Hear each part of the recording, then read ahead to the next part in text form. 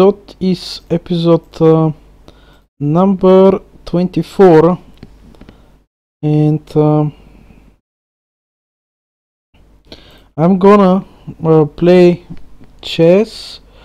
Actually, I'm gonna prepare for winter marathon, and the way in which I'm gonna do it is to go to the inbox, go to this new marathon, the winter marathon tournament, which is coming on 28 August. The time control will be 3+2, and see the games with my opponents from there.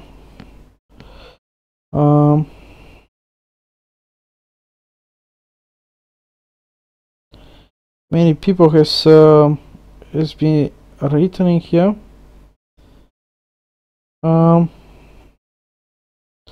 Okay, so this is the tournament, and so how I start? Do I start from guy number 1, or I start looking? I've played many games with some of the guys, so let's start against this guy, the first one. Vova Chest will be participating in the tournament. As you can see from the cups, he is a very good player.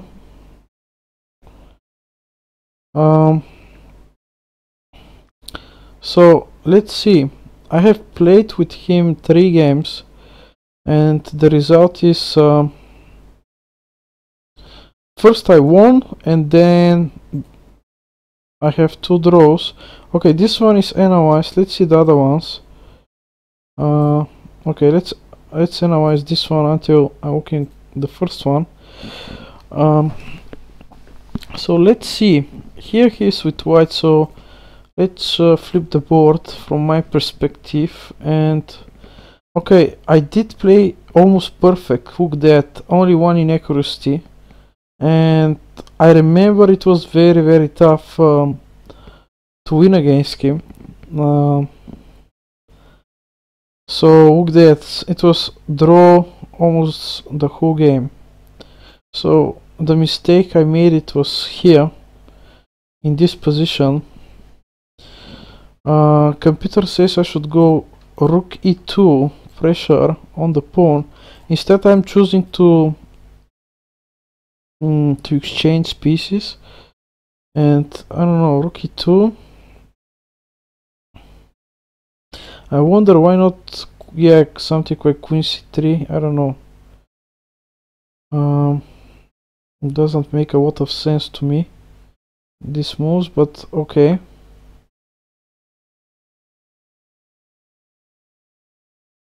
So maybe that's the point. Actually, I see the point. We don't want a king here because maybe then there is some tactics. Yeah, maybe because there is this tactic, you know. And because of queen spinning, because of the check, that's why we go queen d8. Oh, that's smart one. Okay, bishop c3, trying to put the king here. Okay, that's kind of improvement. Then attacking f2. Also we are keeping pressure on c2. And that's the computer wine. Okay, what I did was playing without queens. Actually, it was kind of equal. It was almost the computer wine, actually. And here I just beat him on time somehow. Because I think he was berserking me or something, I don't know. But only 1 inaccuracy this game, and what a game here. Yeah, I just beat him on time. I don't know, it was move 65, and because I didn't want to be a draw, we made it like 40 moves, and then I push a pawn, not giving him any chance of drawing. He was on time at the end. So let's see the beginning of the game. So only 1 inaccuracy. Look how perfect I must play to beat these guys. Knight c3. Okay, I do go with my best. And hmm.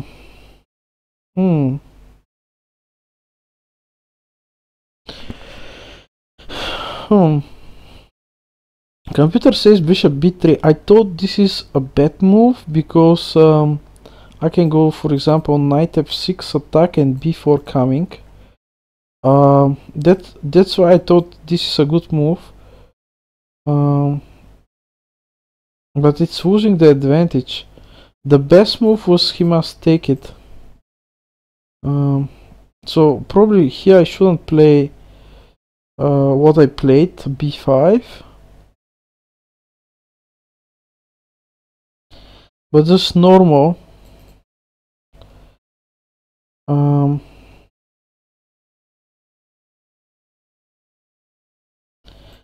He still can go knight g5 here. That I think is the best move, and computer will. Yeah, first computer thinks it's bad, but then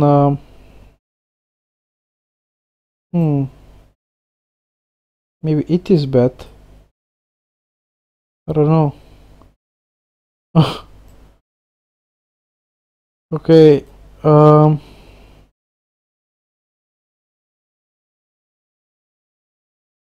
Am I a piece up? I don't know. I'm a piece up, but the pawn structure is so bad. Okay. b5. It's giving him this attacking opportunity, and after taking, g5 is so weak. Also d6. Just castle. I don't know. Knight g5 is also not bad one. Like a move.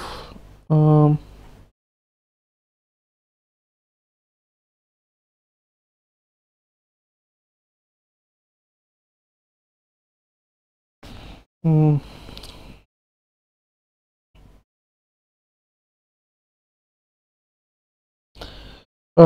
yeah, probably I can survive, but it's tricky. I'm not sure why I'm going knight c5 there. What's the point? Maybe the point is this bishop to get in the protection, also e6 to be undercover. But yeah, okay, b5. The second best move was b3, and this d5 is also idea. Again, he has advantage. And the position is terrible.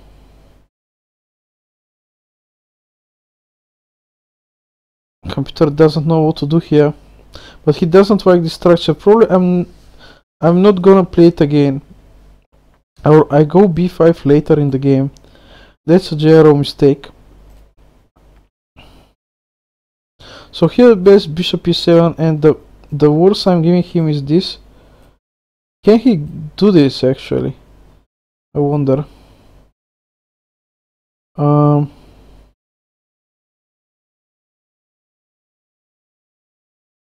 now he goes crazy.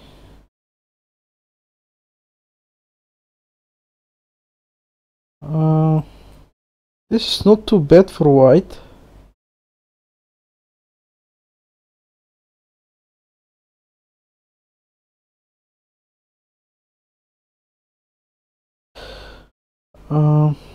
Okay, maybe it's too bad. Okay, so I'm not giving him any chance if I don't go b5. The game should continue like this, and yeah, after a4, knight f6. Let's say he castles, I castle, rook e1. Two main moves are given. If you push a4, I just go b6. Okay, I'm not gonna try b5. That's kind of strange for me actually.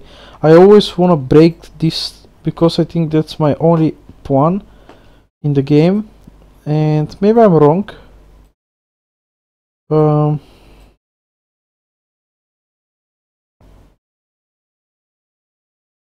Also, I think this is a wrong move now. If isn't e5 just not weaken too much? Can he just take? I take. Oh, my queen is protecting the bishop. I always forget this. I always think that I'm losing e5. I always forget this. Always. Oh man. Okay.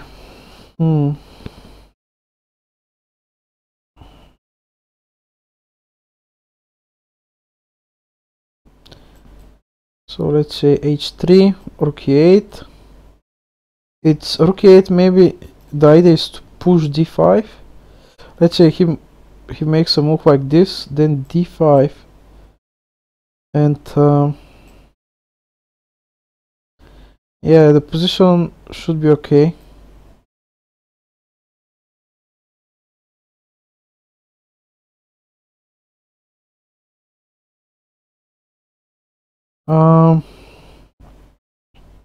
Let's go back few moves. Let's say he goes something like rook e2. Again, the idea is d5. Okay, this structure in d5. So yeah, it is generally better than what happened in the game.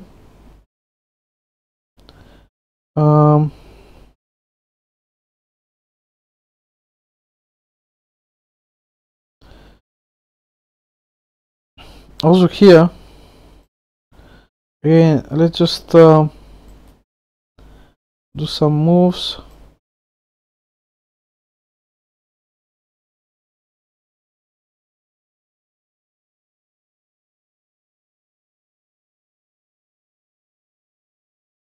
d5 is his best chance to stop my idea. So if he goes something like queen d2, again d5 is equalizing the game. I wonder why not playing the other rook, because sometimes I do play it.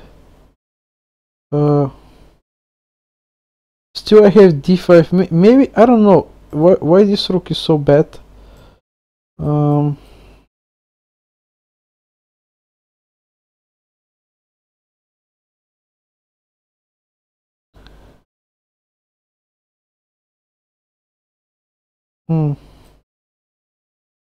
Yeah, it's not easy position.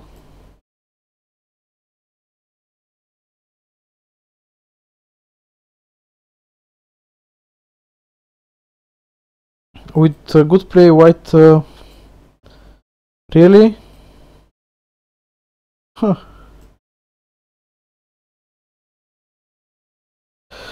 Okay. So that is d5. So let's see another game. That was, I think, good. Still, I cannot understand why the other rook must be played. Okay, something mysterious for me. So the second game we played.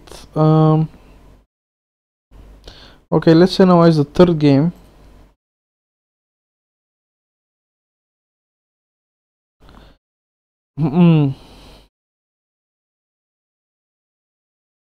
And then see the second game. Here I'm making 58 and he makes 39 average centipawn. Was blunders 2 against blunders 1. Let's see his blunder. His blunder is here.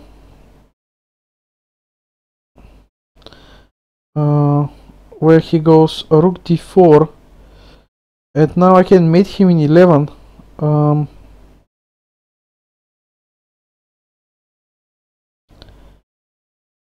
And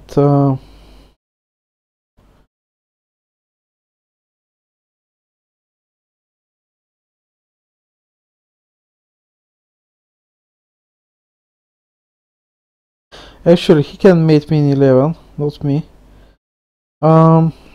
So his blunder wasn't so big than my blunders.